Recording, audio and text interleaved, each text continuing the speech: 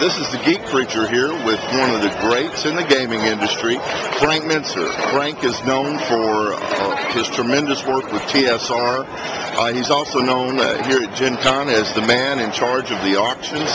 He is a tremendous auctioneer and just one of the all-time favorites to me. I've had the honor of meeting Frank and even spending time with him at GenCon, and he, to me, is a legend.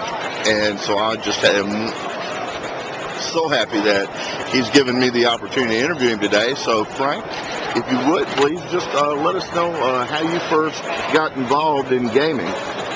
Oh boy, that's toughy.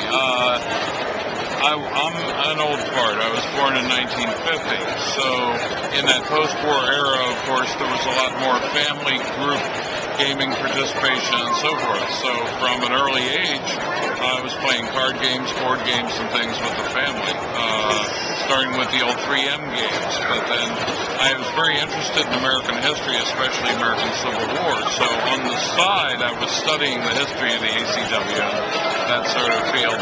And when Avalon Hill released their Gettysburg game in 1963, I was only 12 years old. But I dove right into that because I could give you practically the orders of battle for Gettysburg off the top of my head at that time. And on the side on that, I was a guide at age 12, the youngest guide on the battlefield for the Gettysburg Centennial.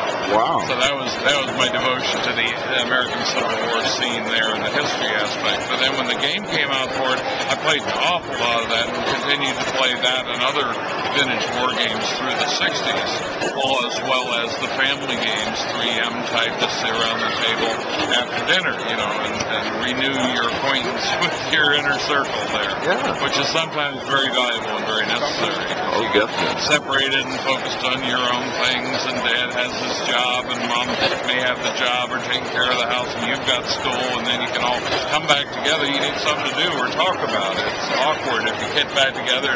Well, what have you been doing, Junior? You gonna get a straight answer out of that? No.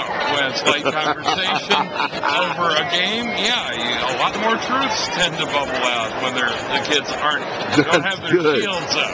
I like that. But then my gaming hobby continued through college and after college, and more war games. But a friend of mine showed up one day, who I played a lot of various board games with, showed up with this new kind of game, and we started playing Dungeons and Dragons in its original version. Just the two of us.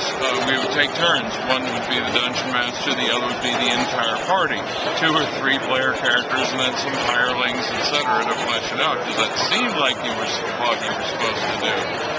And I'm real big on face-to-face gaming, always have been, as I say, with the social aspects within the family, with other folks, and so forth. So it's, in brief, my history of how it got started. I think that's a great history. Now, as a game designer and publisher, I heard a recent rumor that you are about to start going back into the publishing business. Is that true? I was with TSR and wrote a lot of their mega sellers, translated into various languages, sold and rolled over the entire D&D system, the best-selling Temple of Elemental Evil with Gary, various other things. And I joined Gary to start a new company in the late 80s, and that didn't work out. So I got out of the industry and stayed out throughout the 90s. Got a divorce, had some midlife changes, all that sort of thing, but found the right gal in the mid-90s. Wonderful. We're still together ever since and inseparable practically at this point, except when I shouldn't say she lets me go to the cons, because we support each other's activities, and we're there for each other. And in my case, it's being there for this crazy gamer who goes running off to these shows. But although I've been out for quite a while, I've written a little bit here and there, but not much. I was an Origins Award winner for something I wrote with Grey Ghost Press back in the mid-90s. but nothing serious. During the last 10 years, my wife is a high-end professional baker, not the hoity-toity stuff either, the good, wholesome, homemade apple pie or cherry pie sort of thing, and breads, etc., etc. We opened and ran our own production bakery with 3 retail outlets, small store, and all that. So that's where I've been hiding for the last 10 years. But with the changes in the economy and various other things, baking is not a get-rich business. The profit margin is extremely small. And thus, our investors were very unhappy after 9 years of that, of getting minimal return. So we just decided to fold that up, oddly enough, making the decision very shortly before the world economy kind of tanked late last year. Early last year is when we put it up for sale. So the long and the short of it, we sold that all off, the equipment, piecemeal, etc., and moved down to northern Illinois for family things, taking care of her dad and that sort of thing. As a result, my wife is working as a high-end pro professional baker, and I am at liberty, as they say. So, never being content with not having enough to do, I've been leaning into it and actually making specific plans towards executing some dreams I've had for a number of years, but was unable to address because of the bakery commitment and so forth. So I've called up and talked with a bunch of old friends, such as great designers Jim Ward, Tim Katz, founder of Dragon Magazine. Yeah, legend. Have other friends like Ed Greenwood, still very widely known and respected, who's agreed to write a product for me. Not just game products either. My father is a retired Methodist minister. Amen. And has written some possibly semi-controversial, not seriously, reinterpretations of, for example, the Paul and certain books of the Old Testament. Nothing attacking core fundamental beliefs, but the reinterpretations and the spin that he feels some of the theologians... Similar to the new perspectives on Paul? Somewhat related to some of those. Okay. Now, my own education in current theology is lacking, of course, but my dad is a 89-year-old, I'm sorry, Dad, still very active retired minister, has been working on a lot of this for a long time. Wow. With his research. He didn't get into computer until he retired at age 65. So he's been using computer here for 25 years despite his advanced age when he started.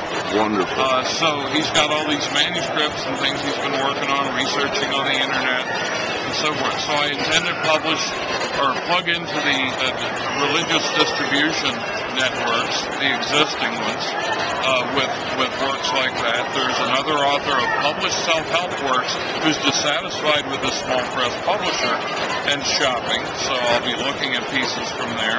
Some poetry from a well-known author that I can't mention at this time, etc., etc. So a broad-spectrum publishing house would give us far greater stability.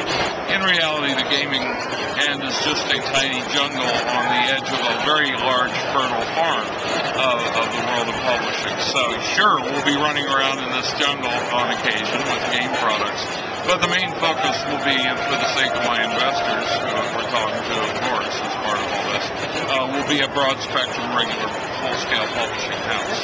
That is wonderful, Frank. I am so happy to hear this. You know that excites me personally. I'm so happy to hear your dad's still active and doing those things. I continue to find it amazing with all the rumors that came up about D&D, and my battery's going down, but but all the rumors that came up with D&D, to see the people that have had positive religious influences in their life that are in the gaming industry. It goes against the total myth that we're a bunch of amoral nut jobs, and instead we have a good, background, I think. Put it this way, you look at any population segment, take a sample, stop at a random 1,000 people at a sporting event, at a game convention, etc. You'll find about the same distribution of folks from all walks of life, all levels of income, and so forth. It's no different than any other, despite differences in the topics at the base of it. So watch for things from us in the future. We're looking at a full launch within 2 years. We're hoping for next GenCon, but no promises.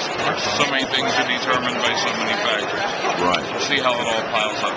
Well, definitely, I'll be wishing you guys good luck in your endeavors. Thanks a lot, Frank. Sure. Bye.